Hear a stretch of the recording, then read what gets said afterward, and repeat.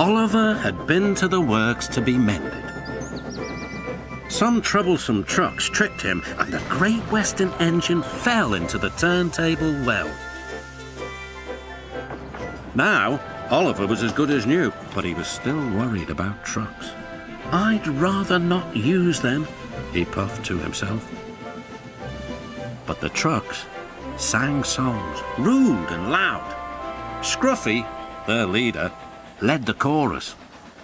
Oliver's no use at all, thinks he's very clever, says that he can manage us, that's the best joke ever. When the yacht is on the paps, when the grates is falling, we just push him down the well.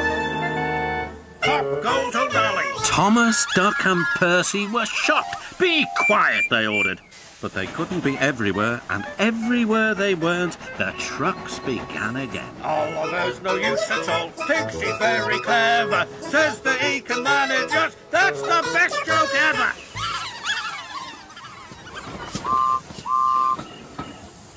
At last the engines gave up. "We're sorry, Oliver," they said. "It's really my fault," said Oliver sadly. "I shouldn't have fallen in the turntable well." Toad the brake fan felt sorry for Oliver too.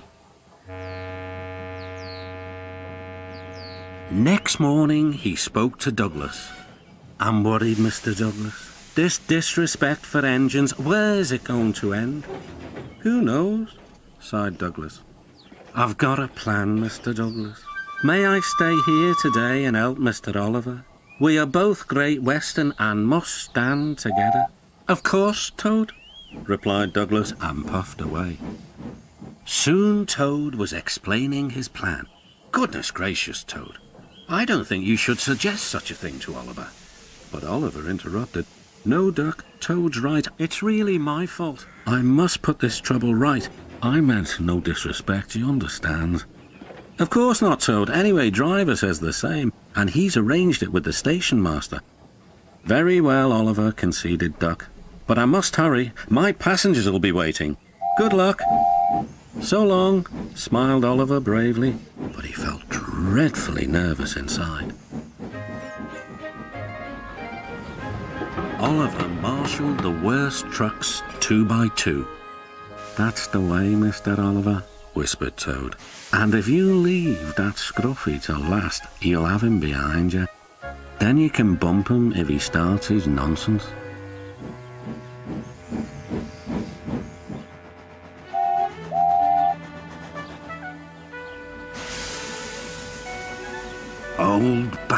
Hold back," whispered Scruffy, and passed a word to the others. The silly trucks giggled. But Oliver knew what to do. There was plenty of sand on the rails and his wheels gripped splendidly. He gave a great heave. Oh! Groaned Scruffy. I don't like this. "Go it!" yelled Duck. "Well done, boy, well done!" Oh! wailed Scruffy. Oh! I'm coming apart!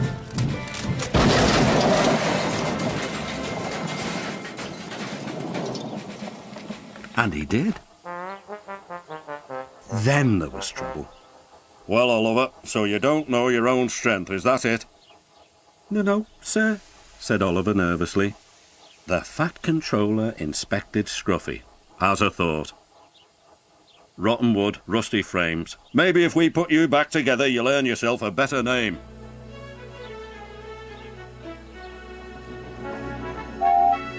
Nowadays, Oliver only takes the trucks when the other engines are busy.